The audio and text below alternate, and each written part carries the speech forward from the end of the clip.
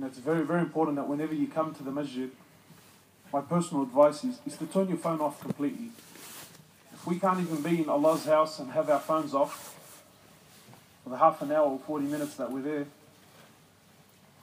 it's really big it's a really big distraction. So it's good for your heart, it's good for your iman that whenever you're doing an act of ibadah, switch yourself off from the dunya. Alright, so we get started, yeah?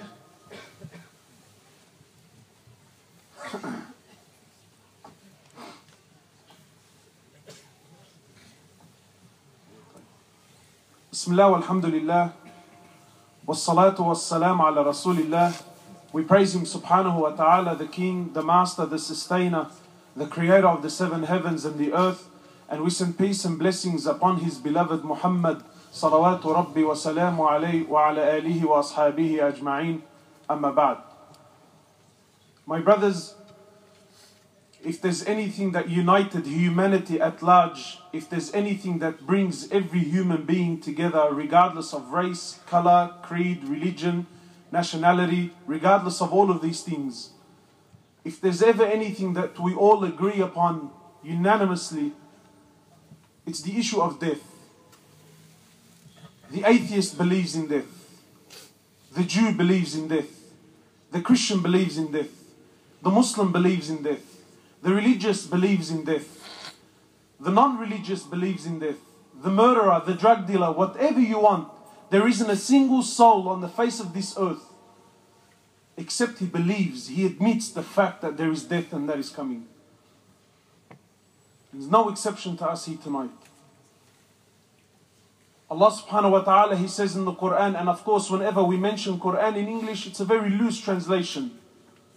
Allah subhanahu wa ta'ala, He says in the Quran more or less, He says, every single soul shall taste death. No one, have no doubt in your mind, no one will escape death in any way, shape or form. By Allah, if anyone was going to be free from death, if anyone was going to escape the grip of death, then surely it would have been Rasulullah sallallahu alayhi wasallam. But even he had to die. My brothers, the truth is we live in this world and we've been fooled to believe that we're here forever. You're not here forever.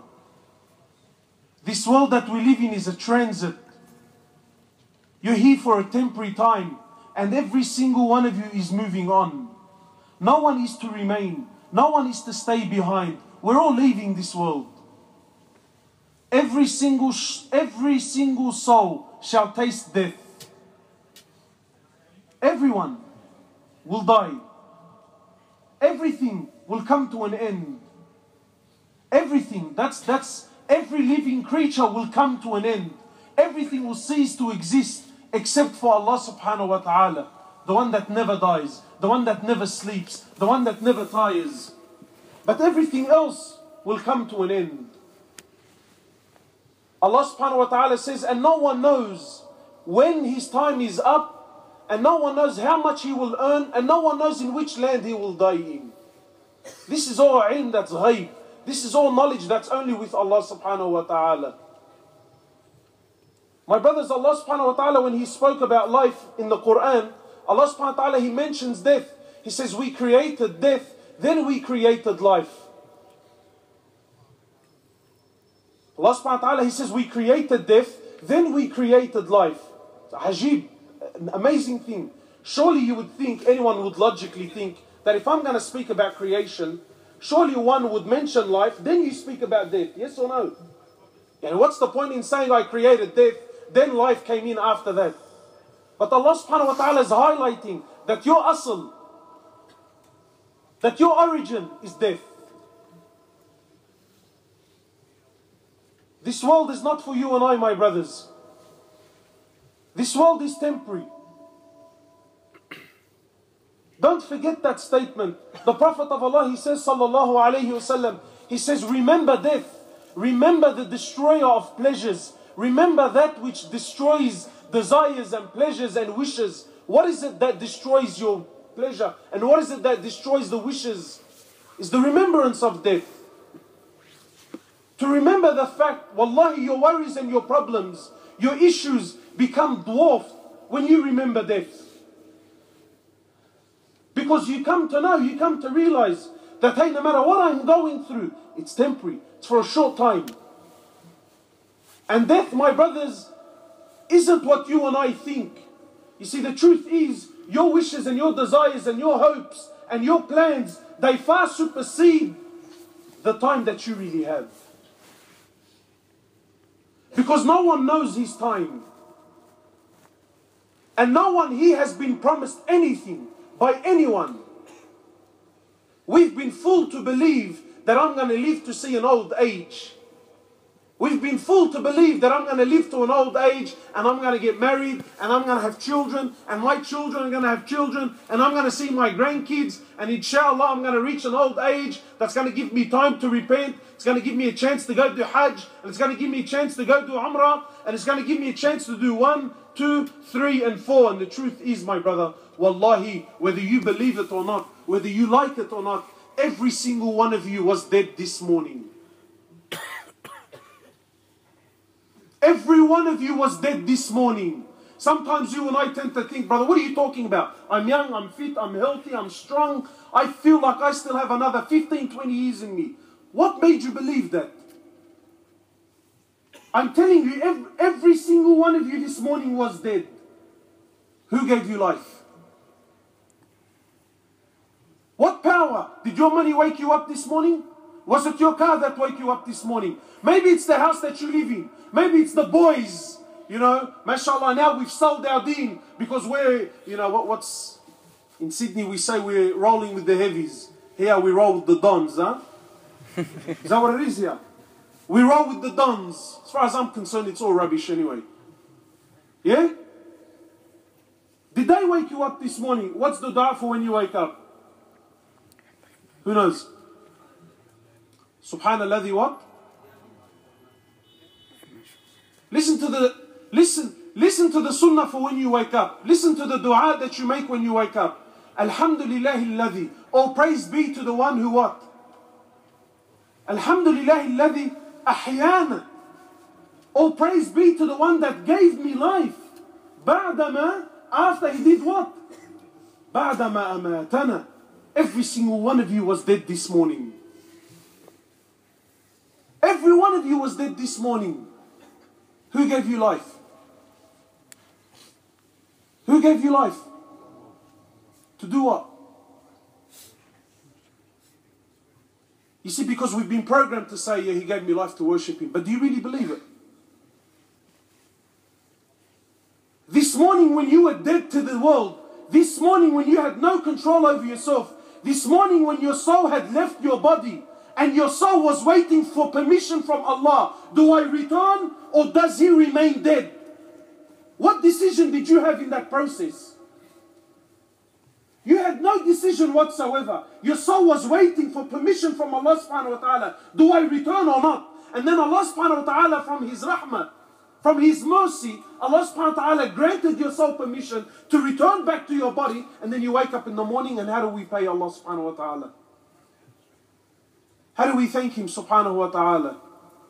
One of the scholars, he was saying something interesting. He said, imagine you woke up this morning. Imagine you woke up this morning and all that you had is whatever you thanked Allah for yesterday.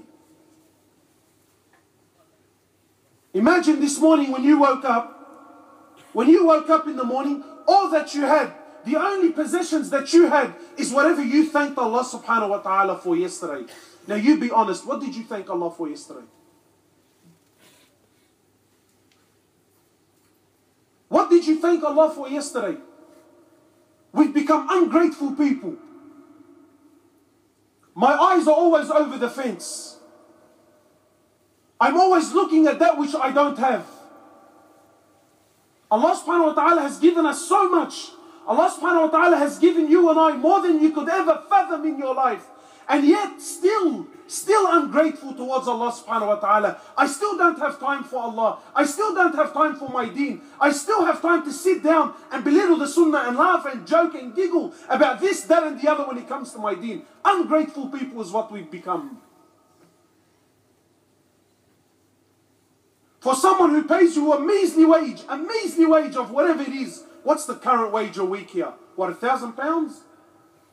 No? It's how much? How much? A week. That's what you earn. Are you serious?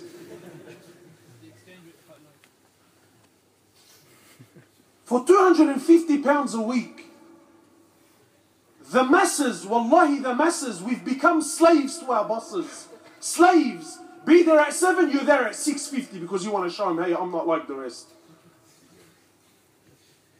Be there at 4 o'clock in the morning, no problems. No matter what your boss asks you for, you're there and you're happy to do it for a measly £250 a week. 8 hours, 10 hours, 12 hours. Wallahi, I know people that do 16 hours a day. For what? For a couple of £100. Yet the King of Kings, the one that gave you your life, the one that gave you your soul, the one that gave you your body, the one that gave you eyes to see, the one that gave you ears to hear with, the one that, subhanAllah, the one that gave you everything that you possess, the one that gave you your father, your mother, your deen, your iman, your tawheed, the one that gave you everything, the one that allows you to wake up in the morning, to sleep at night, the one that your heart seeks permission from. Every time your heart beats, it seeks permission from Allah subhanahu wa ta'ala, and He grants it, and He's never let you down once. Allah has never let you down once. The one that gives you all this, you don't have time to perform your 5 daily prayers. But the one that gives me £300-400 a week, I'm ready to do the impossible for Him. I'm ready to drive an hour, sometimes 2 hours in peak hour traffic, just to get there because He gives me £300-400. But the one that created the heavens and the earth, the one that gave me everything that I have, I don't have 20 minutes in a day. I don't have 20 minutes in a day to perform my prayers.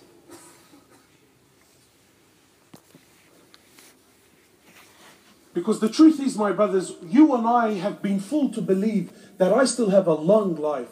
That maybe I'm not the best Muslim right now, but we have time, brother. Insha'Allah. Wallahi, my intention is there, brother. You don't know what's in my heart. Innamal a'mal, and then we all become scholars on the issue, yeah? Innamal a'malu binniyat. Allah subhanahu wa ta'ala knows in one, Allah subhanahu wa ta'ala knows what's in my heart. Yeah, nifaq, hypocrisy.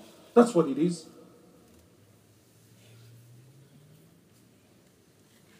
That's what it is. My brothers, every single one of you is going to die, and no one knows when his time is. I ask you sincerely, wallahi, I ask you sincerely, what have you prepared? What have you prepared? Why is it that we don't look around? Why is it that we don't go to the cemetery and look and see the ages? You know, there used to be a time in my life, yeah, when death belonged to, Abu Ali and Abu Ahmed, who's 70, 80 years old, been to Hajj, and when I was growing up as a young boy, that's who death belonged to. But now, by Allah, almost 70% of the people who die in Sydney, I don't know what the stats are here, yeah, are under the age of 40. Young boys and young girls, 20 years old and 30 years old and 18 years old and 16 years old, nothing wrong with them. I know of over 4, at least of 4 different cases back home in Sydney, brothers playing football. They're playing football, there's nothing wrong with him. One of them kicked the goal and was doing a celebration for the goal. He fell to the floor, had a heart attack and died. Other one was 17 years old. They're playing some football. Young boys kicking a ball, having some fun. Fell to the floor, never ever got back up. 18-year-old boy back home in Sydney. Him and his cousin going for a drive. He had a fancy car. They got to a set of lights. As you do, you drag race. Just a bit of fun. One thing led to another. The brother lost control. His car flipped over, killed him instantly. No one knows when his time is, my brothers. You don't know when you're going. But what's more important than that is, how are you going? How will you stand before Allah? What life are we living now? I ask you sincerely, is any one of you here, and there's always some cowboys, so please just keep your hand down, yeah? Honestly, sincerely, are you ready to meet Allah? Are you ready to meet Allah subhanahu wa ta'ala? What are we doing with our lives? What are we doing with our time? Why is it that we're so busy and we're so occupied that I have time for anything and everything except when it comes to Allah subhanahu wa ta'ala? And you know, my brothers, you know, this is something I share wherever I go. Don't you dare think, don't you dare for a moment think that Allah subhanahu wa ta'ala is in need of anyone here. Because there's always, you know, there's this mentality now, yeah, with the dons. That listen, bro, don't come to me with your deen, preaching your this, that, and the other, trying to tell me what I need to do and what I don't need to do. I'm a big boy, I know what to do, you know, and I can sort myself out. Arrogance with Allah subhanahu wa ta'ala. That listen, I don't need this deen and this namaz business of yours. You know, let me do my thing. But let me tell you something, yeah? Whether you like it or not, whether it fits well with you, it gels, it works with you, it doesn't matter. Allah subhanahu wa ta'ala is the king, is the malik. Allah subhanahu wa ta'ala is not in need of you and I. Not in need. The Prophet of Allah in the Sahih Hadith sallallahu alayhi wasallam, when he was sitting with the Sahaba, he says to them, أَطَّتِ السَّمَاء وَحُقَّ لَهَا أَن طَئِتْ أَطَّتِ السَّمَاء وَحُقَّ لَهَا أَن طَئِتْ. Forgive me, my brothers, but you know, sometimes, and I'm sure you've heard the hadith, but sometimes you really need to start living the hadith. The Prophet of Allah sitting with the greatest ummah that ever walked the earth, sitting with the Sahaba, and this isn't a means of, you know what, I'm not praising them because, you know, our mashayikh tell us to praise them. Allah praised them in Quran. Allah testified. Allah praised them in Quran and said, I am pleased with them and they are pleased with me. The greatest ummah that ever walked the earth were the Sahaba. And yet the Prophet of Allah sallallahu alayhi wasallam speaking to them, he says to them in the Sahih Hadith, he says to them, you know, I see what you don't see and I hear what you don't hear. He says to them, verily the heavens have squeaked and they have every right to squeak. The heavens have squeaked. You know, sometimes when you put a lot of weight onto something, that thing starts giving way, starts making noises. It can no longer carry the load. The Prophet of Allah is telling the Sahaba that the heavens have squeaked and they have every right to squeak. The Prophet of Allah says to the Sahaba, he says, there isn't room in all the heavens, there isn't room for 4 fingers except there is an angel in prostration to Allah subhanahu wa ta'ala. And some little gangster here in London thinks that Allah needs him or needs his money. There isn't room for 4 fingers in all the heavens and the earth except there is an angel in prostration to Allah. There are angels from the time Allah subhanahu wa ta'ala creates them to the day that they stand before Allah on the day of rest, one continuous sajda.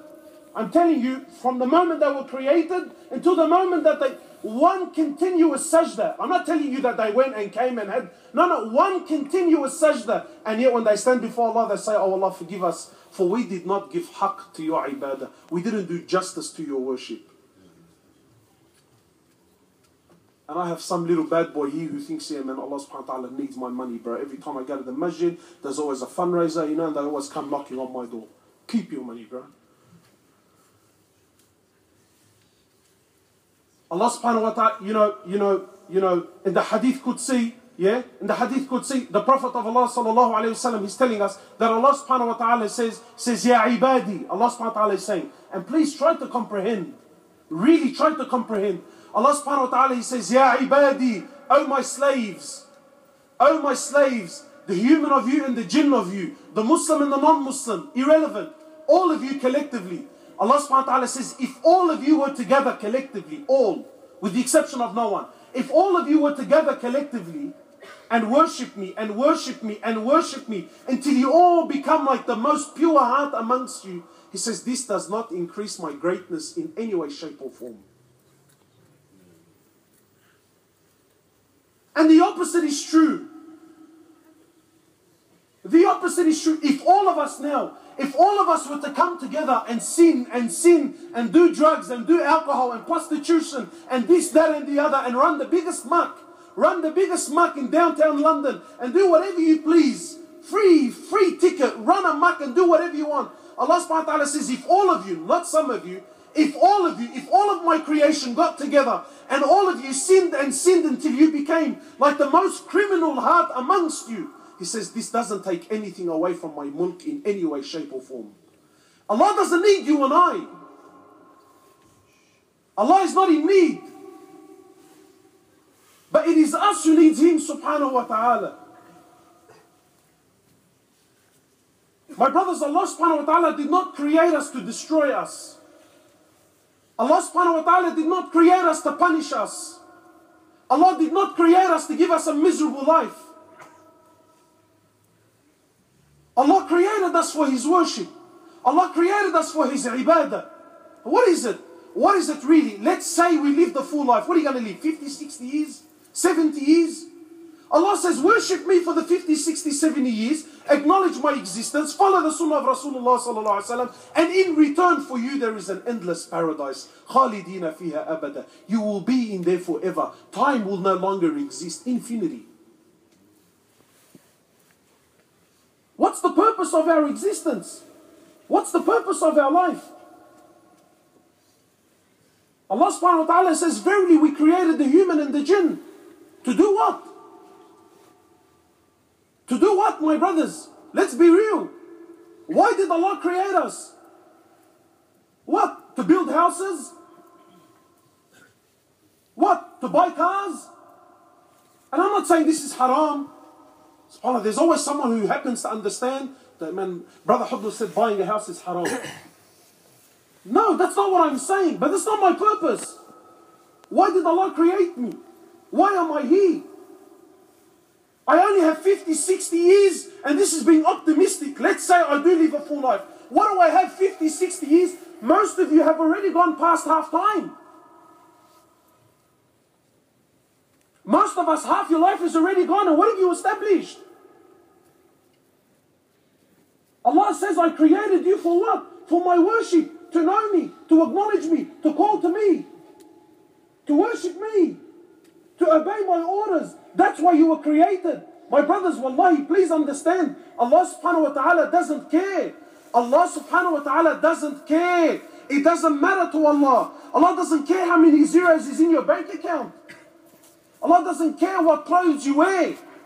Gucci and Louis Vuitton, this is all rubbish in front of Allah. Means nothing.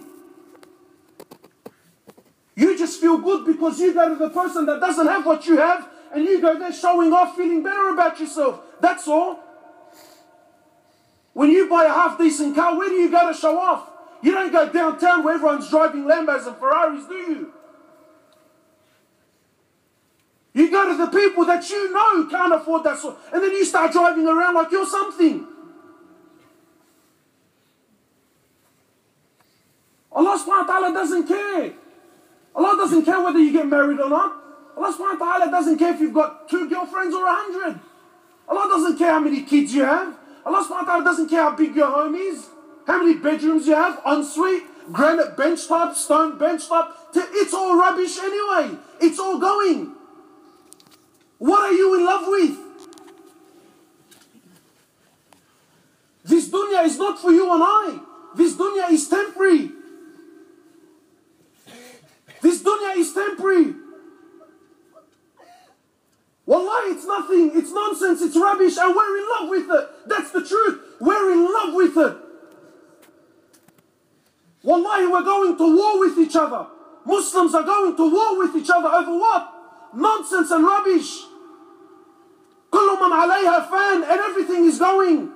فأين تذهبون? Where will you run? 50, 60 years is all you have to know Allah and to worship Him and to get closer to Him. And yet, what are we doing with our lives? Where are we going? Anything and everything is important except my deen. And we think it's a joke.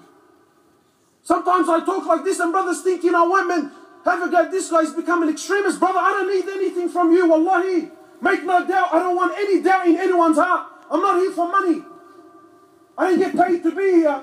I didn't leave my wife and my children and my family and my businesses to come here so I can impress you with my speech. Doesn't matter to me. I'm not here for money, I'm not here for fame, I'm not here for anything. Wallahi, I'm here purely for the sake of Allah subhanahu wa ta'ala. I'm here because I wasted years of my life. Years that I have to answer to. You can be a big man now. You can talk all the rubbish that you want. But no one understands there's coming a time you're going to stand before Allah and you're going to buckle whether you like it or not. People acting all tough. He gets pulled over by a police officer. He starts shaking in his boots. And yet you and I think that when we stand before Allah, it's going to be an easy process. Yeah, alhamdulillah, man, I used to perform namaz and that, you know what I mean? Prophets were scared. Prophets were worried. Prophets, I'm telling you, prophets that were promised Jannah, they were scared and worried. And you and I, yeah, it's all right, man, relax, bro. What you trooping about, boy? They were worried and you and I, yeah, it's all right, relax, cuz. Allah's Ghafoor Rahim. Have you heard that? Allah's Ghafoor Rahim. Ayah in Quran, man. Can you deny it? وَرَحْمَتِي وَسِعَتْ كُلَّ شَيْء. People tell me this all the time. Allah says in the Quran, وَرَحْمَتِي وَسِعَتْ كُلَّ شَيْء. Wow, really? So you understood Quran better. So you understood Quran better than the Prophet. You understood Quran better than Abu Bakr and Umar ibn al-Khattab and Ali and Uthman. They were worried and scared because they didn't come across وَرَحْمَتِي وَسِعَتْ كُلَّ شَيْء, but you did.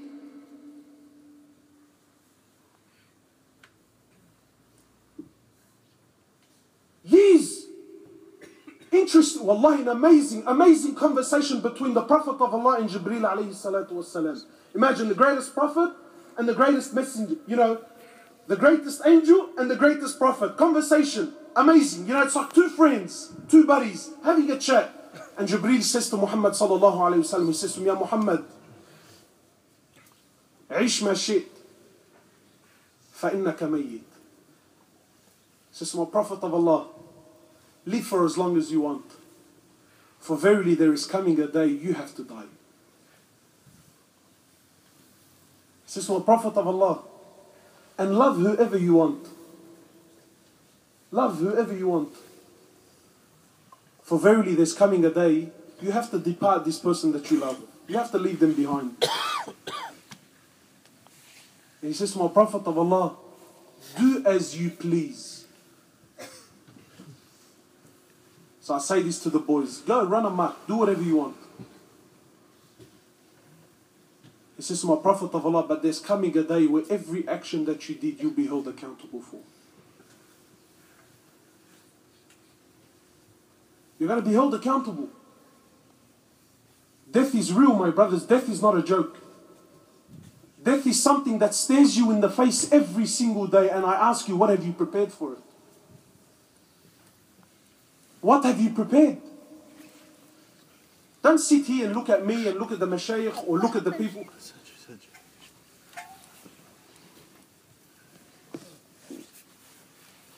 There is a young boy named Rayan. Rayan, please go to the back as parents waiting to take home. Is that them there?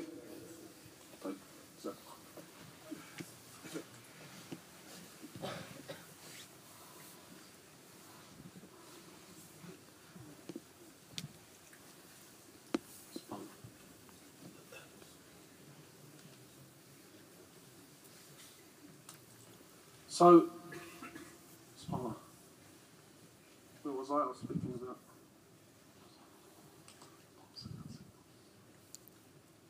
He says, do as you please, for there's coming a day where you will be held accountable for everything that you do. Death is real, my brothers. Death is a reality. Death is something that Allah subhanahu wa ta'ala says, فَأَيْنَ تَذْهَبُونَ, and where will you run? Where will you go? Where will you go? You know, my brothers, we can argue this topic about religion and whether or not I need this in my life. But I'm asking you, Allah says in Quran, and where will you go? Where will you run? Where can you go? What other avenue is there for you? Where are you going to? Inna lillahi wa inna ilayhi raji'un. To Allah we belong and to Allah we shall all return. There is no escape.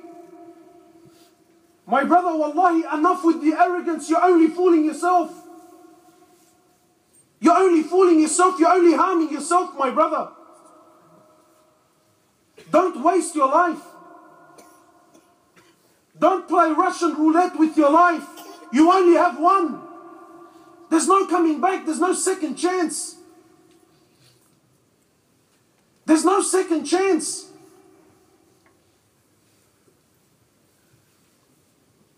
Every day, my brothers, death stares you in the face every day. What have you prepared? And you know, my brothers, the Prophet of Allah, he says, sallallahu alayhi wasallam, he says, the way you live your life, this is how you will die. You understand what that means? Brother, if you think that I'm going to live like a bad boy for the next 5 years, and then after 5 years, you know, people sit there planning their lives, convinced and content that he's going to live to see it. That look, let me run amok, let me have my fun. I don't know if, if the boys say this here, but listen, brother, let me go through my jahiliyyah, yeah? Let me get it off my chest. Let me have fun. Brother, what are you, what are you claiming? Are you claiming that you're going to live to have a day where you can repent? Is that is that what you're saying? Is that what you're saying? The Prophet of Allah, he says, the way you live is the way you die. And the way you die, that's how you stand before Allah. This is how you'll be resurrected. Look at the way you're living, my brother. Don't fool yourself. Look at the way you're living. I know brothers back home in Sydney, people I've known personally. One of them was killed in a strip bar. One of them died, cut off his head while performing zina. I'm not telling you after zina. He was in the act of zina, off his head. He died. His heart couldn't take it. He died of a heart attack. Any other day, yeah, he's a good boy, man. Yeah, wallahi, he's down, and he's like this and we're like that. And he has a good heart. Yeah, maybe he doesn't pray, but mashallah, he gives a lot of money in charity. And brother, you don't know. Brother, it doesn't matter to me. Look at the way he died. Look at the way he died. How many of our brothers are dying without salah, without namaz, without Quran? How many of our sisters are dying without hijab? Wallahi, just before I came, there was a sister back home and she died and she still had her acrylic nails on. She died in that state. No hijab on her head. They're calling me, asking me, do we have to take her nails off so we can wash the body? I said, subhanallah, what a mas'ala. Why have we been fooled to think we're going to live a long life?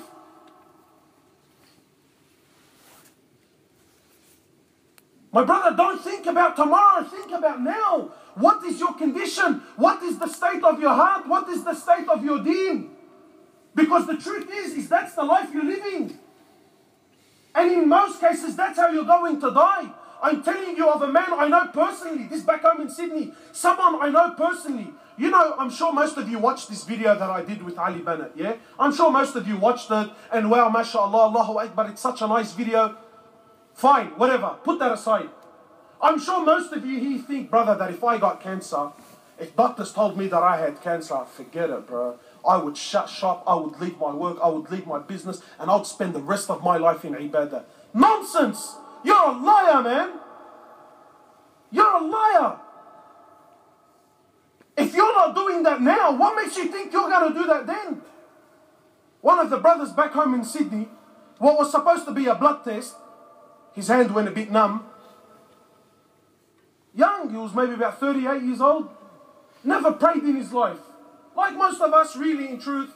Muslim by name and mashallah, comes from a Muslim home. But never really prayed. Too busy, subhanallah. Got other things to do. What was supposed to be a simple blood test, doctors called him back and said to him, come back, man. Well, what's wrong? Brother, you got cancer. What are you talking about? Me? Yes, you was in the state of denial. Anyway, by the end, he was finally convinced when he had a minor stroke. Now, khalas, now he believes it. So naturally, what do you think he would do? You would pull up, yeah? You'd start doing what you got to do. So the brother started coming around telling him, brother, you know, you only have a couple of months to live. You should start praying, start making istighfar, start turning back to Allah. He refused, man. Now I'm sure some of you thinking, astaghfirullah, bro, not me, man. Why not you? You're perfectly healthy and there's nothing wrong with you and you're refusing.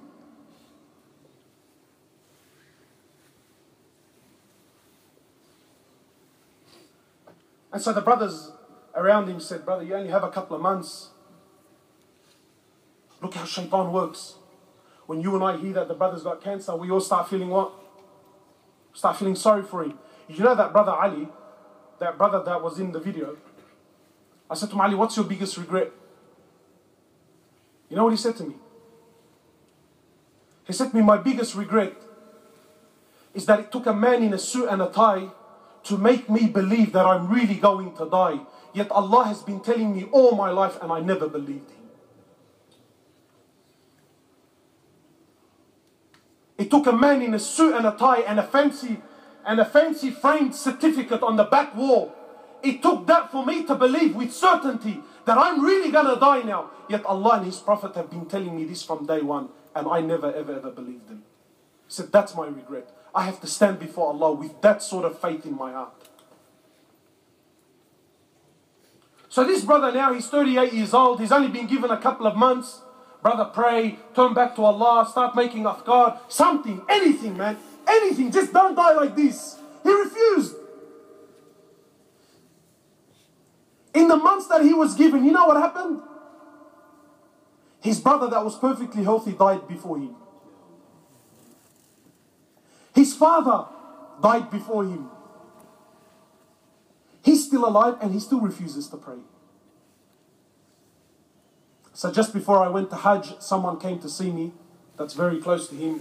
He said to me, Akhi, you know, do you think maybe you can come and, you know, you're quite good with your da'wah and this, that and the other. He's trying to butter me up, trying to convince me to go and try to talk to him.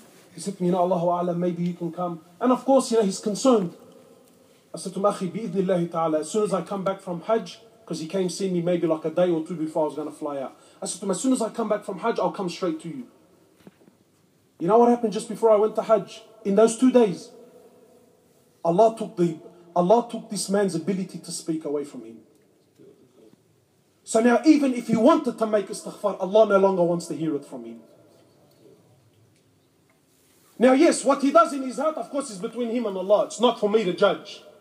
But look at the condition. You know why? Because you lived a life of negligence towards Allah. Don't you dare think that Allah subhanahu wa ta'ala is going to give you right at the end just before you die. Don't, please my brothers, don't be fooled like this. You only have one life, ya akhi.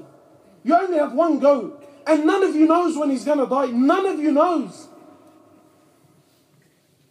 The Prophet of Allah, when he grabbed Abdullah ibn Umar radiallahu ta'ala anhuma, in the Sahih Hadith, he says he grabbed him by his shoulders and he says to him, young man, كن في الدنيا كأنك غريب أو عابر السبيل. Be in this world like a stranger, like a wayfarer. Look at the advice of your Prophet sallallahu alaihi wasallam. He's telling Abdullah, be in this world like a stranger, like a wayfarer. You know what that means? Why is it that the words of Rasulullah, they're no longer enough for you and I? What's the Prophet saying? What's your Habib saying? Maybe I'm an extremist. Maybe you think, man, this guy's cracked. I don't know what crack he's smoking. Yeah, but you know, this sort of Islam doesn't fit well with me. Fine. I'm telling you, your Prophet is saying in the Sahih Hadith, be in this world like a stranger, like a wayfarer, like a traveler. Honestly, do you feel like a stranger here? You know, I've seen, you know, I'm an electrician by trade. Yeah? I've seen people, when they're renovating and building their homes, Muslims, man, Muslims. I don't care about non-Muslims and what they do right now. This is not the topic. But you and I, people that are supposed to have deen, people that are supposed to have iman, people that are supposed to know that we are going to die. I've seen men and women, couples, families, when they're renovating or they're building their homes, and they go to choose the tiles for their bathrooms. Tiles for their bathrooms. Hours and hours. Days are wasted in choosing. You think this color is going to work? Brother, we've chosen this color and this size for the floors, and we're going to go with these ones for the walls. What do you reckon? Days of research and color schemes and designers, and what does this person think, and what does that person think, and excuse my French, what's it for? You're checking the shit, you're not doing anything else. What does it matter what color the tiles are? What does it matter? But because we love it, because it's my home, because I'm going to be there forever. It matters what size the tiles are, and it matters to me what color they are. And it matters, does this color go out of fashion quickly, or is it going to stay in for a long? What does that matter? But because you're in love. That's why. Because you're not living like a traveler. You're not living in this world like a stranger. We're not. The Prophet of Allah, he says, sallallahu alayhi wasallam, the Prophet of Allah says in the Sahih Hadith, he says the sunnah of Fajr, you know, that's 2 rak'at. The 2 rak'at, the ones that you and I are too busy for. The 2 rak'at, the sunnah of Fajr, never mind Fajr itself. That's another topic. But the sunnah of Fajr, those 2 rak'at, the Prophet of Allah says in the Sahih Hadith, they're worth more than the world and what it contains. It's worth more than the whole world and what it contains. Those 2 rak'at that you and I are too busy for. Yet honestly, if I told you that I bought a brand new car, I bought a brand new Ferrari, or I bought a brand new BMW, or I bought a brand new Mercedes-Benz, brand new, and I parked it in my driveway, and the next morning, someone keyed it, man, from the front headlight all the way to the rear tail light. A nice big key job. Wallahi, just hearing it is frustrating, eh? Saying, wow, what dogs, man. What did they do that for, bro? God forbid I should tell you, I parked it in my driveway, I woke up in the morning and I realized someone burnt my car.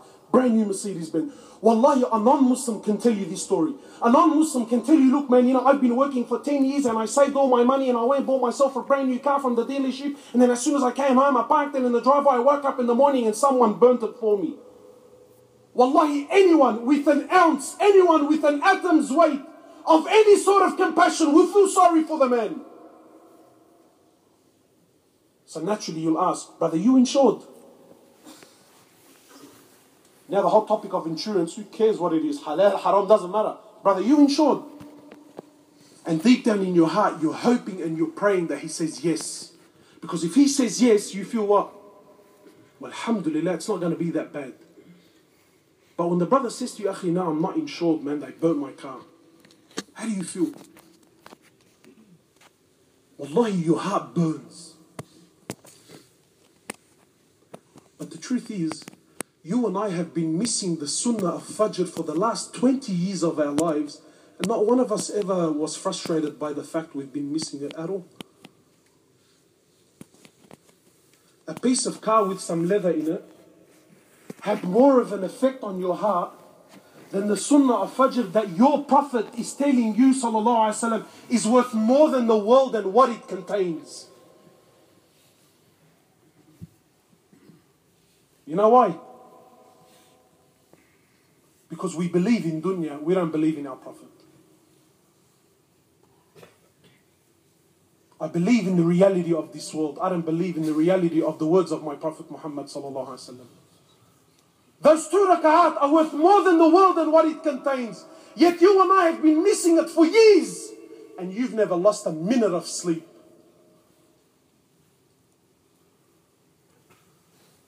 But go to work tomorrow and your boss tells you, look, I'm sorry, business is going down, today's going to be your last day. I'd love to see how much sleep you get that night. Why, my brothers? Why does this dunya have more value in our hearts? Why is it that we've lost our track? كن في الدنيا كأنك غريب. To live in this is the sunnah of your Prophet. We all claim that we're lovers of Rasulullah sallallahu alaihi wasallam. We all claim that the sunnah of Rasulullah sallallahu alaihi wasallam is the best. And we all claim this, that and the other. People are going to war with each other. Mosques are going to war with each other. Both of them claiming that we're more on the sunnah than what they are. Where's this sunnah in your life? Come show me. I can show you how big my turban is, and I can show you how long my masbah is, and I can show you how long my bead is, and I can show you, oh, mashallah, I can go to war with my theory. But come show me this sunnah. To live in this world like a stranger, like a wayfarer. To really live in this world where this dunya has no effect on your heart. Why? Because I'm dying. I know I'm leaving. It has no effect. What does it matter? I'm going anyway. Any one of you here ever flown? Has anyone here ever caught an international flight? Yes? Ever gone to Dubai or to Abu Dhabi? Anyone here? No? No one flies in London? Yes. When you go to Dubai, how long are you there for? You're in transit, yes or no? Yeah? I'm in transit in Dubai. Sometimes an hour, sometimes 2, maximum 3-4 hours tops. Transit. What do you take with you to Dubai? You take a little carry-on bag, man. Has any one of you ever, and you know, look, I know it's a trivial example, but sometimes the mind and the heart, it accepts it a little bit more. If I'm traveling with my friend, yeah, and my destination is Australia, so I'm going from here to Dubai, and from Dubai I'm going to catch a connecting flight to where? To Sydney, Australia. So where's my final destination? Sydney, Australia. I've packed my bags for Sydney, Australia. Look at the hadith of Rasulullah sallallahu alaihi wasallam. It's so relevant, but there's no hearts to understand it. Live in this world like a stranger, like a traveler, like a wayfarer. Why? Because when I go with my friend to Dubai airport, Dubai, no matter how pretty it is, it doesn't affect me. Why? Because it's not my destination. I'm not interested. Did any one of you ever walk in Dubai airport, sit down and think, you know what, cuz I got to buy a house here, man. Look how nice this place is. Doesn't cross your mind. None of you ever sat in the airport and said, you know what, brother, you know what, business will go hectic here, bro. Doesn't matter. Wallahi, it doesn't even faze you. It doesn't even cross your mind. Why? Because where's your heart? Your heart is set on your destination. This dunya is transit. This dunya is Dubai airport. But unfortunately, our hearts are no longer in Jannah. Where is it? It's here, man. It's here. I love this world. I love this life. I love it. One of the rulers in the past, he asked to see someone that had met a companion. So when he met him, he said to him, tell me something. He said, what's that? He says, why do we hate death so much? Why is it whenever we bring up the topic of death, everyone's, come on, man, why are you, what a party people, bro. We were having a good time before you mentioned death. He says, why do we hate the remembrance of death so much? You know what he said? He said, we hate death so much because we have established our dunya and we've destroyed our akhirah. And naturally, you hate to leave that which is established for that which is destroyed. That's why we hate death. If I told any one of you now, leave your Ford Focus for a Ferrari 458, you see, brother, I'll fill out a petrol for you too, huh? You won't even think twice about it. Why? But if I told you, brother, would you leave your Ferrari for a Ford Focus? Would you do it? We destroyed our akhirah. We haven't established anything. And everything I've worked for is here. So naturally, I don't want to leave, man. I'm going to end with this. It's been long and the brothers are standing in the back. I'm going to end with this. I want to share something personal. And please open your mind because it may be a fitna. It may be a fitna. I ask Allah subhanahu wa ta'ala that I can clarify it properly. But it may be a fitna. This is something that I went through personally, yeah? You know that Allah subhanahu wa ta'ala, and I'm sure we all know, Allah subhanahu wa ta'ala says that He's the most loving and most forgiving, He's the most just. Yes or no? Answer, ma'alesh, it's no trick question. Yes or no? Yes. Doesn't Allah say He's the most forgiving, most compassionate, and yeah? Yes. You know, this thought came to my mind, and this is, again, please, I have to be clear that this is from shaitan. And I openly admit that this initial thought was from shaitan. It's a fitna, and it comes. And this is why it's important that we have mashaykh and ulama that we go to and we ask them and they clarify these things for us. So the thought one day came to my mind, you know, and I said, subhanallah. And I'm being honest that this is how I was speaking to myself. So no one judge, it's an open confession. So one day I sat down and I was saying to myself, Ya Allah, you claim to be the Rahman and Ghafoor, Rahim, and most loving and most compassionate and most merciful. Yet when the kafir dies or when a non-Muslim dies, Ya Allah, you're throwing him in hellfire for eternity. Where's your compassion? Where's this justice that you claim? I mean, the man was a disbeliever for 50 years, let's say, yeah? He died on kufr and he died on disbelief for 50 years. Alright, punish him for 50. Punish him for 100. Double his sentence. But eternity? Eternity?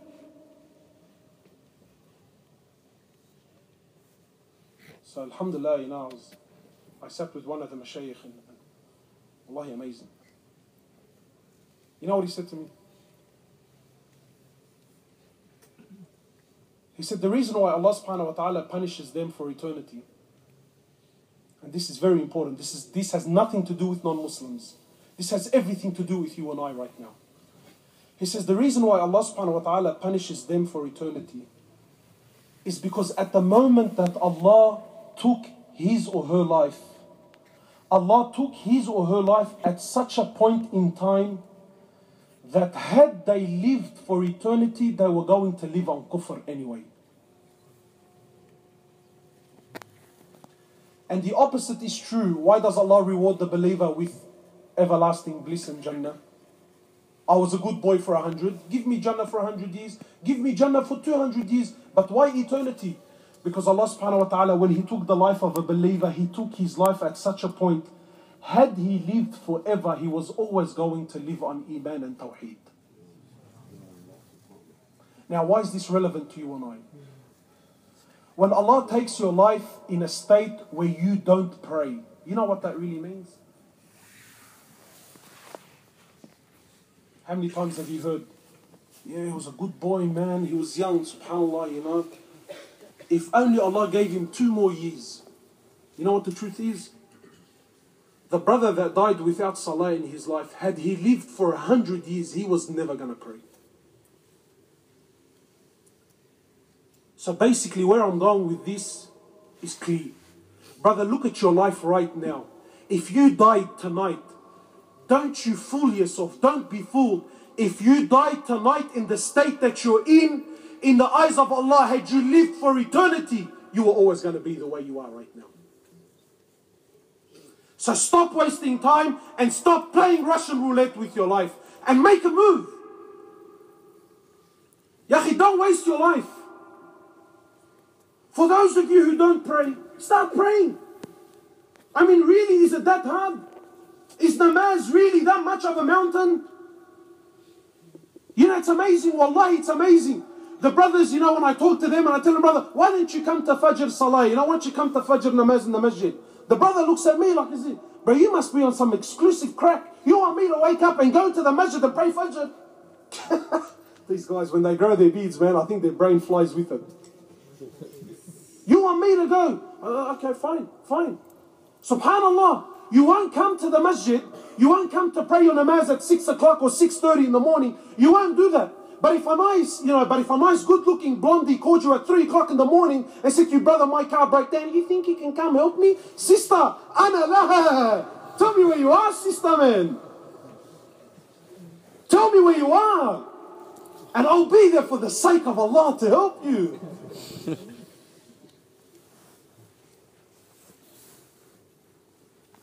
For a woman, you do backflips.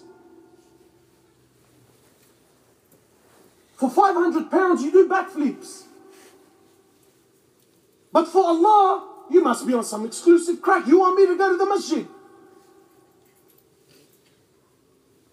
The Prophet of Allah, and khalas, I promise I'm ending with this.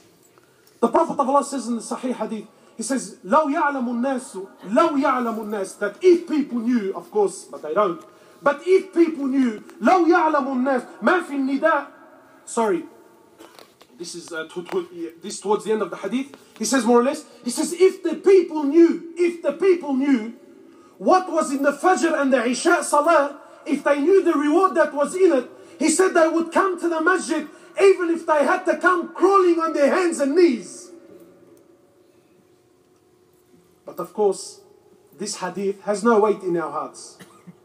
So unfortunately, I have to give you a trivial example. I want you to imagine now that Sheikh MK, so I've been told his name is Sheikh MK.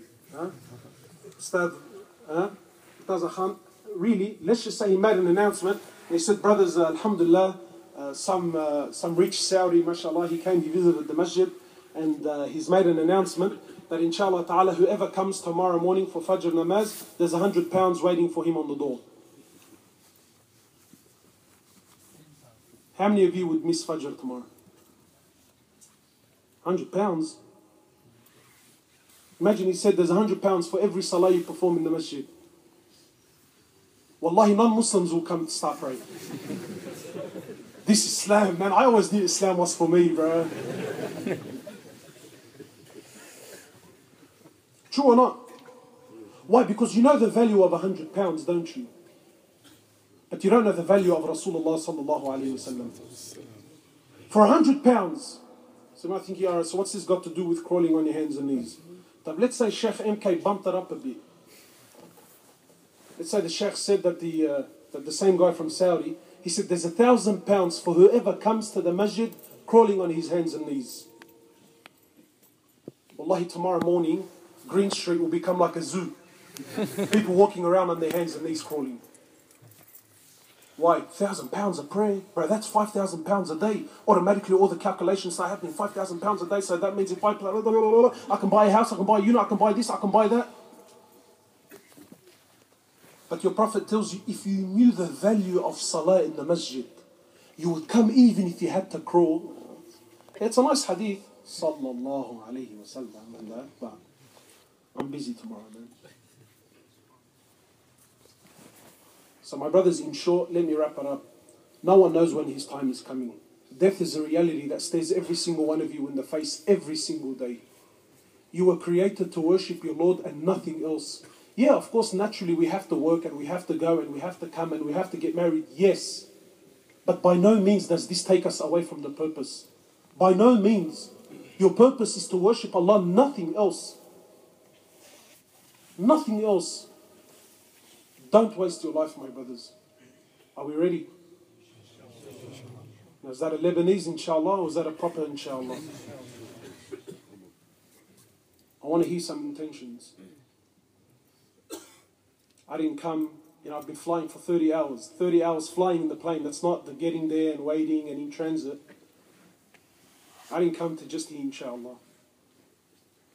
We always come to these talks and we feel good, and as soon as we start walking out, by the time you get in your car, you turn some music on, you would have forgotten everything that you heard by the time you get home.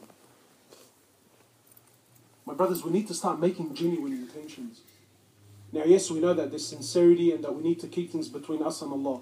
But it's also good every now and then to put your hand up and make an intention. And say, inshallah ta'ala, bi'idhnillah, as of tonight, I've made the intention that I'm going to start doing this. And when you start speaking, wallahi, you start inspiring the people that are next to you. So, mashallah, we come to the talks and we see, wallahi, I don't know about you, but I'm over talks. I'm sick of it. We need action. So I want to hear from the brothers who's ready to raise his hand and share with me at least one intention that he plans on doing as of tonight. Anyone ready? Any brave soul? Naam, akhi. What's your intention? To pray 5 times a day. MashaAllah, to start your prayer 5 times a day. I pray 5 times a day, but sometimes I neglect it.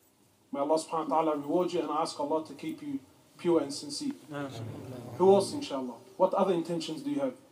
The brother in the hood. I want to turn back to Allah fully, inshallah. Forgive me, akhi, wallahi, I can't hear you. I want to turn to Allah fully. You want to turn to Allah sincerely? Yes. fully. May Allah subhanahu wa ta'ala reward you. I just want to share why I'm doing this with you, yeah? Because I'm sure at this point now, everyone here has been motivated to some extent, right?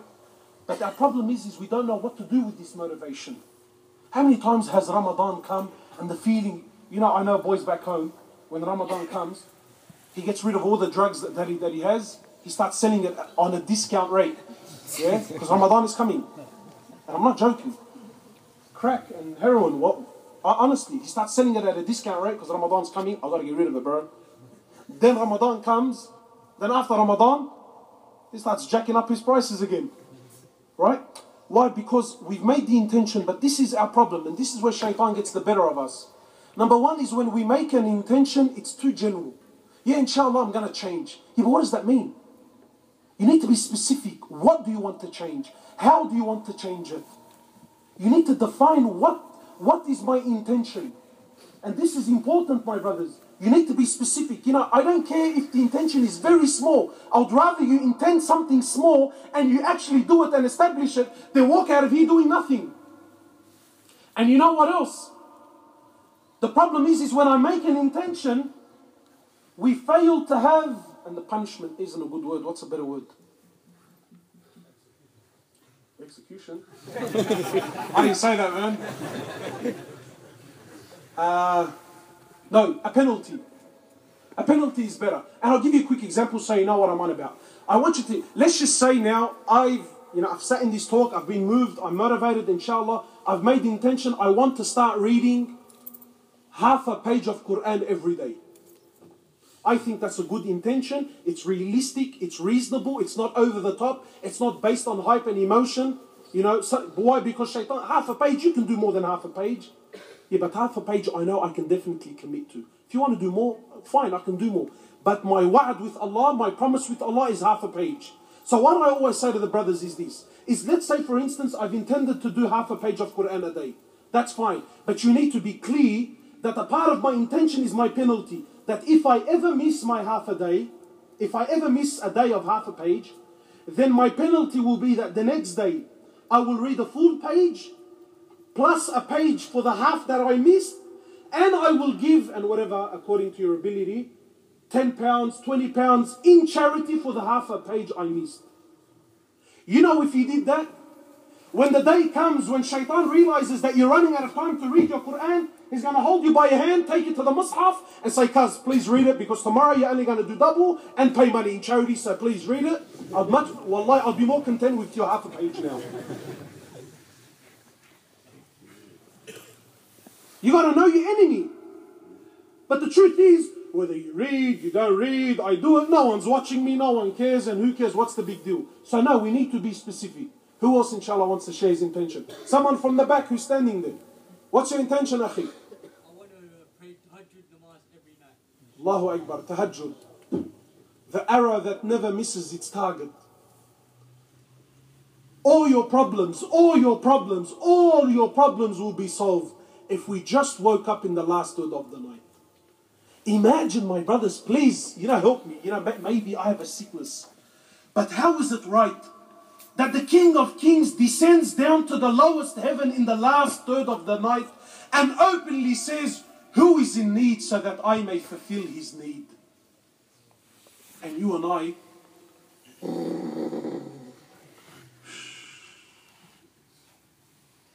how can an ummah like this have hope? You work for 15, 16 hours, yet the King of Kings is asking you in the last third, who needs? What are you after? Ask me and I will give.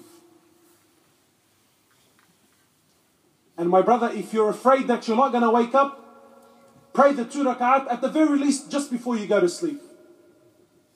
Of course, the sleeping and waking up is better. But if you fear for whatever reason that I'm not going to wake up, then pray 2 rak'at just before you go to sleep. Who else, inshallah, wants to share an intention with us? Naam, akhi. You pray Fajr in the mosque. You sincere. Allahu Akbar. Ask Allah subhanahu wa ta'ala to accept this from you. And wallahi, this is a very, very beautiful intention. Wallahi, the reward, when your day starts off in the masjid, when you start the day off in the masjid, it's the best feeling in the world. Who else, inshallah? Naam, akhi. Pray Fajr in the masjid and keep up with all my sunnahs. You're going to keep up with all your namaz and fajr in the masjid. Sunnah. Yeah. Your 12 sunan of the day. Inshallah. The Prophet of Allah, he says, I promise you a palace in Jannah for those that perform their 12 raka'at sunan in the day. A palace in Jannah. We work, forgive me. You work like a donkey for 40 years to pay off a little flat. Yeah? And yet the Prophet of Allah says to you, I promise you a palace in Jannah for 12 raka'at in the day. And where's the ummah to pray him? Too busy. So that's a very, very beautiful intention. Who else, inshallah? Naam, akhi. To obey your parents, wow. Wallahi, to be a servant to your parents is the greatest honor that you could ever have. Naam, akhi. To purify your income, wow. Wallahi, that's extremely deep. To make sure that every dollar that enters my pocket is halal. Because I eat from this. I feed my family with this. I pay my charity, my zakat with this. And Allah is pure and only accepts that which is pure. Naam. Who else, inshallah, wants to share an intention? Akhi in the blue jacket. That's a very good intention. But like I was saying, you need to be more specific. Not right now, but you need to give this thought. Okay, so how am I going to protect? What is it that I plan on doing? You know what I mean? So you just need to talk to yourself and try to, so that you're more specific. And we need more of this. Today we only feed on the weak. Unfortunately. We only show off to those that are less fortunate than us. We only run our mouths to those that we know can't stand up and defend themselves. And we need to be those that protect, not those that harm and bully. So Allah, that's a beautiful thing. Who else? I'm liking this. I'm really enjoying it. Naam, akhi in the back in the cap. To make more dhikr. The Prophet of Allah says the difference between the one that remembers Allah and doesn't. He didn't say the difference between the Muslim and the non-Muslim. He said the difference between the one who remembers Allah and the one that doesn't remember Allah. Who knows? What's the difference? He says it's like the living and the dead. When Khalid bin Walid radiallahu ta'ala anhu, when he used to alone, single-handedly, one time when he went to the Roman army, an army of 60,000 soldiers, Khalid bin Walid on his own at night, he went over to the Romans to get some intelligence to see what's happening. Can you believe this guy? He mounts on his horse alone and goes to 60,000 soldiers on his own. So the Muslims said to him, Khalid, what are you doing, man? Take someone with you, bro, just in case something happens. You know what he said? He said to them, did you not hear the hadith of Rasulullah sallallahu alayhi wasallam? The Prophet of Allah said that he said that the difference between the one that remembers Allah and doesn't is like the living and the dead. He said, what can 60,000 dead people do to one man that's alive? That's dhikr of Allah Azza wa Jal. That's the remembrance of Allah. That's to be God conscious. That's to have your tongue busy frequently in the remembrance of Allah. An unstoppable force. So may Allah subhanahu wa ta'ala accept you. Naam, akhi.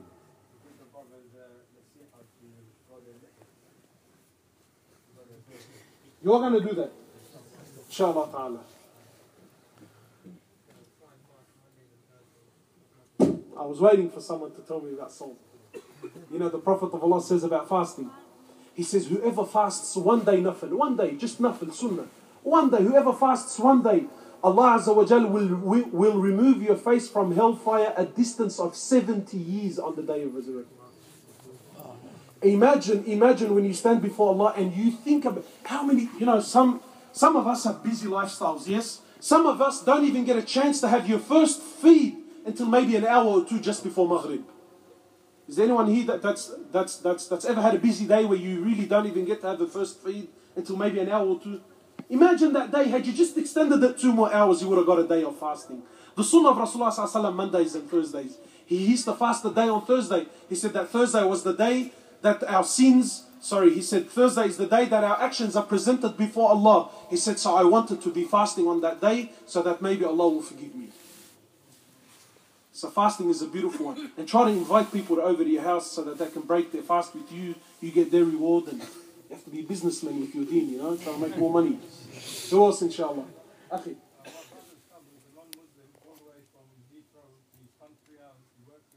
Yeah.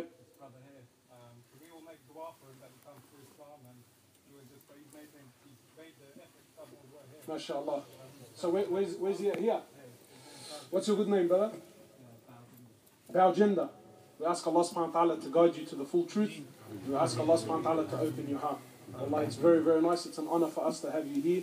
May Allah subhanahu wa ta'ala guide us all, inshallah. Who else, inshallah, wants to share their intention? Actually, what's your intention about gender? Is there anything here that's and honestly, by no means am I pushing you towards Islam or anything, but I just want to know, has this talk moved you in any way, shape or form? Yeah? What's is to seek the truth. I'll tell you something.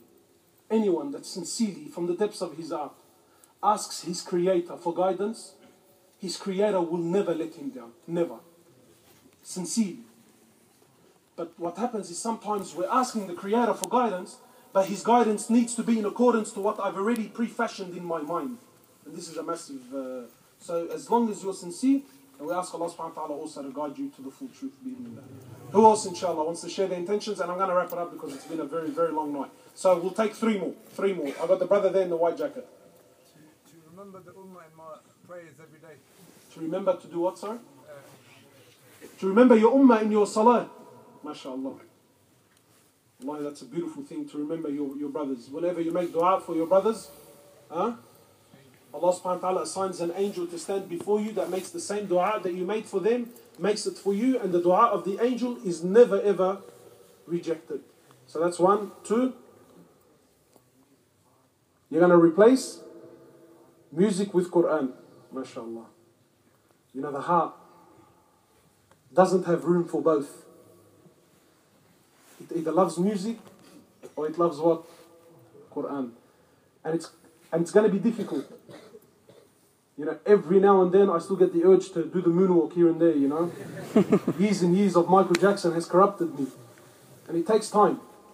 So just because you fail, don't let that get the better of you. What do we fall? To learn how to pick ourselves back up. We pick ourselves back up and we keep moving forward. Yeah? What's your age, Akhi? How old are you? You're 20. You look 15, man. MashaAllah. Okay, so that was number 2. And one more, inshallah. Sorry, Akhi, one more. The brother that is the 10th time he's taking his hands off and bad for him. This is the Sahaba, man. When they were dying of thirst and water came to them, he said, my brother is in need. So which one, Akhi? This one over here. MashaAllah, Akhi. Wow. Inshallah ta'ala. And along with that, make intention that you learn your Quran and that we all better our Quran, bi'idhnillah ta'ala. Right. I'm going to take one more because he really wanted to say it. So the brother in the cap. Yes.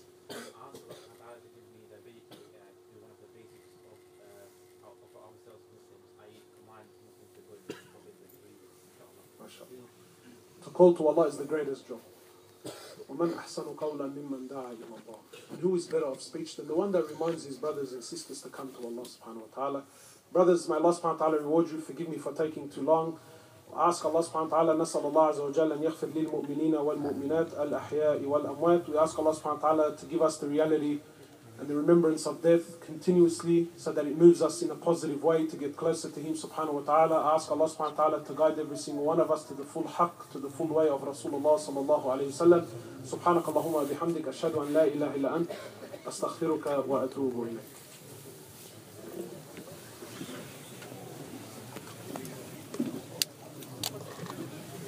Just a quick thank you for the brothers and the mashayikh that got involved. A big thank you for Sheikh MK for opening his doors, inviting me. You know, he actually insisted I come to London. I had plans on coming to the UK, but no intentions for London. And Sheikh MK insisted I come, and when your brother insists, then you got to accept. So Sheikh, may Allah subhanahu wa ta'ala reward you. Wallah, it's been beautiful. Uthman, my guide, my tour. Jazakallah khair.